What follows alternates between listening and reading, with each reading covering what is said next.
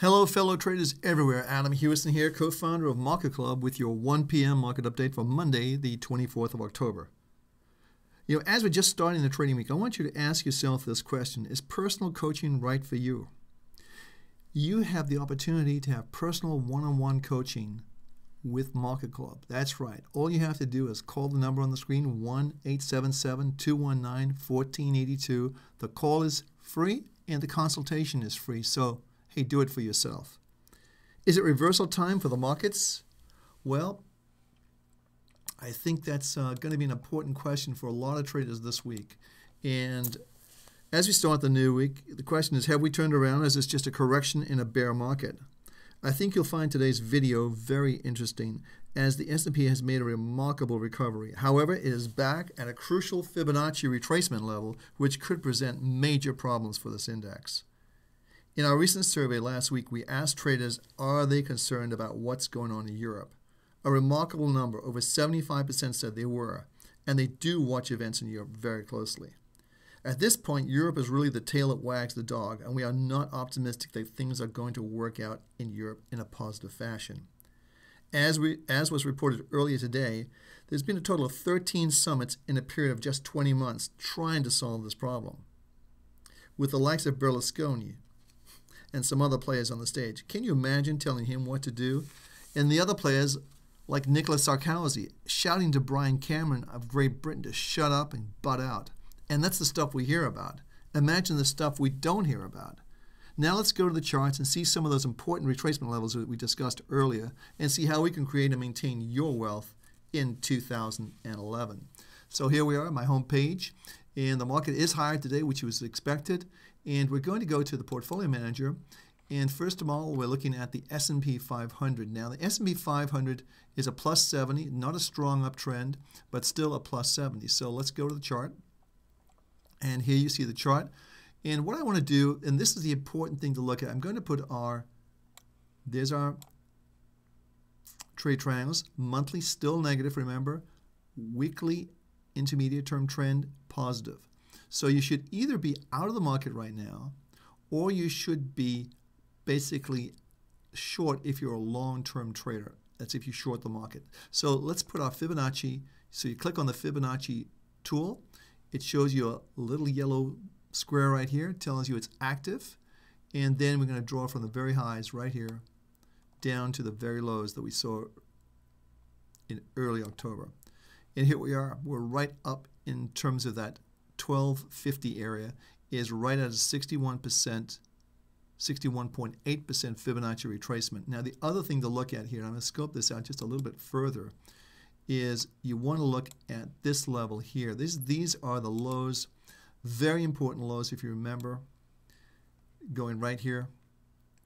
And as you can scroll that along, you can see from our 1258, so our monthly short from 1258, which is right here. You can see that was the level right at that point, and you can see, I think it's important to look at this and see 1258. So you're back at this level. The question is it going to continue up?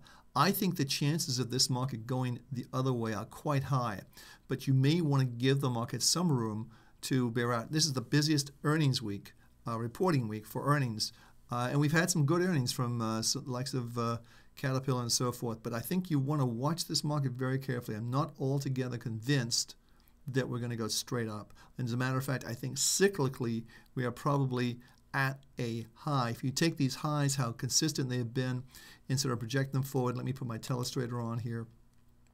But as always, we're going to rely on our trade triangle. So let me just show you what we're looking at and give you an idea. If you look at these highs right here, there's a high here, here, here. If you project that further forward, it kind of takes you into the realm of around here. Let me get that somewhere around here, and then you project that further forward. It takes you around the realm here. So I think we're very close to a cyclic high. You can see the rhythm of this market. It's been doing this.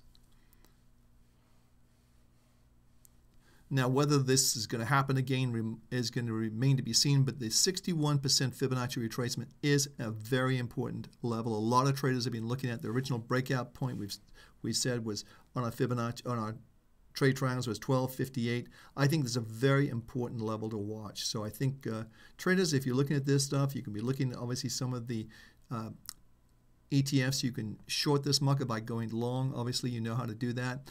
The symbols are on our blog, how to do that. So take a close look at that. So let's take everything off the screen, clear the screen, go to our next market. And the next market is going to be our silver market, which has really had still trapped in this trading range. We're 65. I think we reported the market was 55 today. But generally speaking, the trend is still negative based on our long-term monthly, even our weekly. If we put that in, you can see that's also negative. And it's never turned around. So we're getting this sort of this triangle here, which normally is a continuation triangle to the downside. Now let me just draw that in for you so you can visually see what we're talking about. So here's the sharp move down. We've had this sort of look here. And we're coming to an apex of this triangle. Normally, triangles like this are continuation patterns to the downside. And I think if they look at industrial metals as silver as an industrial metal, and we see the S&P 500, the equity markets start going south again, then I think you'll see further downside pressure on this market. So again, I think it's overall, it's negative. This is I'd say a flag formation. Some call them pennants. I call them, it doesn't matter, but it's a continuation pattern to the downside in my opinion. So let's clear this off the screen and go to our next market. The next market is going to be gold. Gold is a little bit of a different picture. We're plus 70, and that doesn't seem to have the same formation. You've got obviously our monthly, weekly, and daily triangles are all positive, indicating that the trend should be going higher. I'm somewhat doubtful based on the negativity of silver. However, that doesn't mean to say you shouldn't be long gold.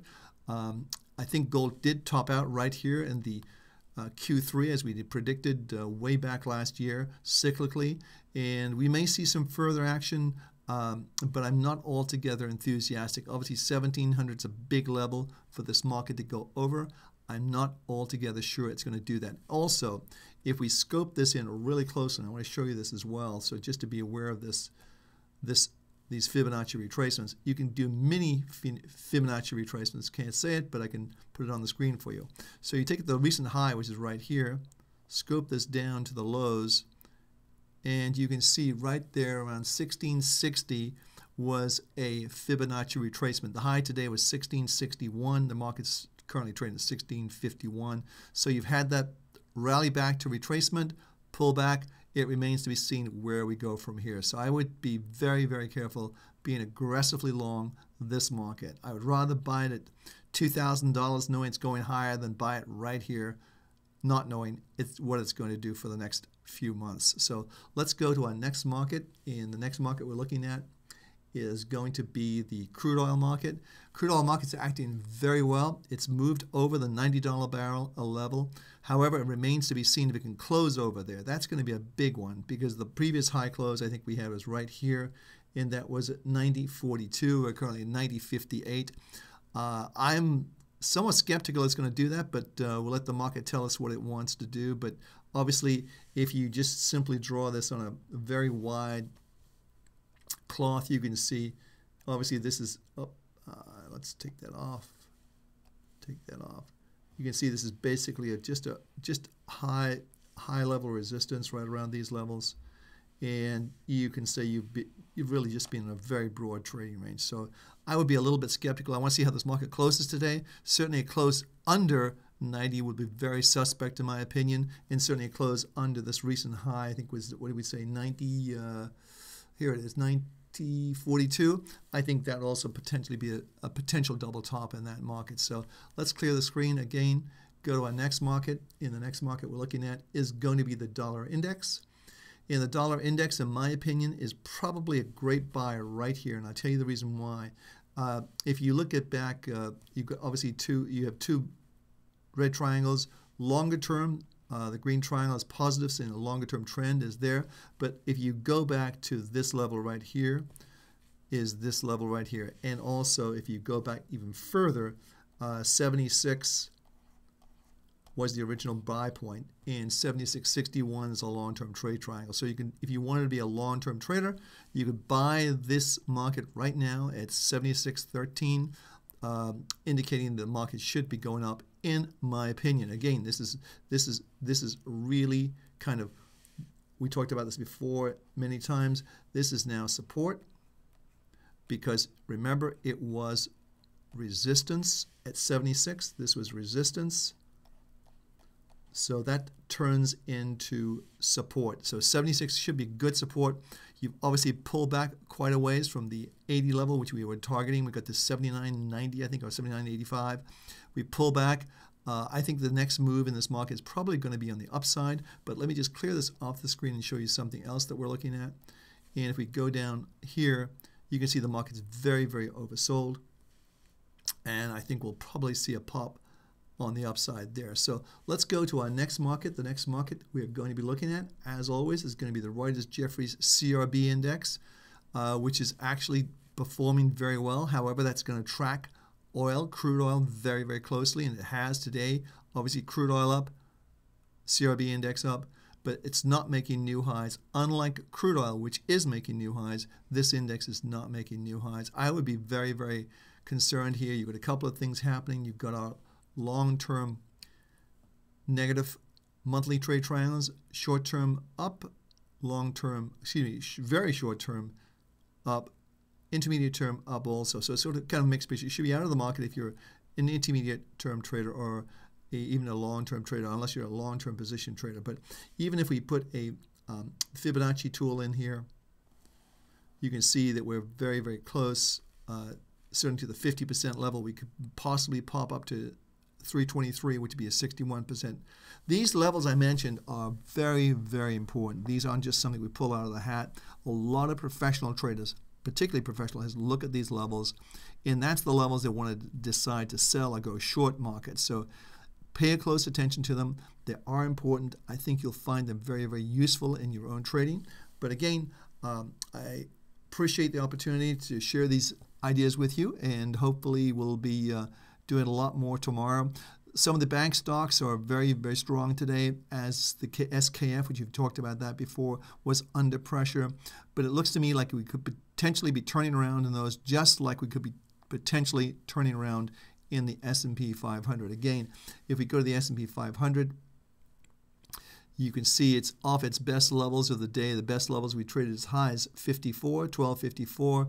We're currently trading right around the 1250, 1251 level. So it remains to be seen if it closes up here, what's to do. But generally speaking, we're in a Fibonacci resistance area. It looks like a breakout, no question about it. However, our long-term triangles, we're going to rely on those to help us with the long-term trend. If we're right cyclically, then this market should, in fact, begin to turn around or roll over. And it should, in fact, roll over and challenge these lows again. So I think, obviously, Europe, Wednesday is a big day there. November 3rd is another big day in Europe. Every day it seems to be a big day and nothing happens. I think the Europeans just cannot get their act together. I think these politicians really want to keep their job, and they know they have to make decisions that are incredibly difficult. And generally speaking, they always defer. Hey, Adam Hewison from MarketClub. Thanks for stopping by. Have a successful trading day. I'll be back tomorrow, 1 o'clock, same time, same place. So please tune in.